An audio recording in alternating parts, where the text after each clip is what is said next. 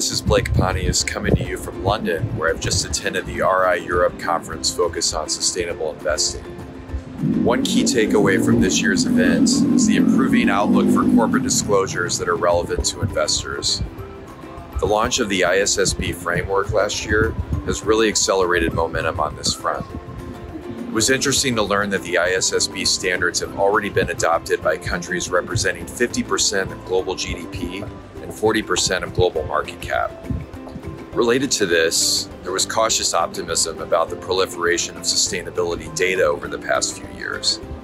The challenge is quickly shifting from not having enough data to what do we actually do with it? How can it be organized and contextualized to inform investment decisions?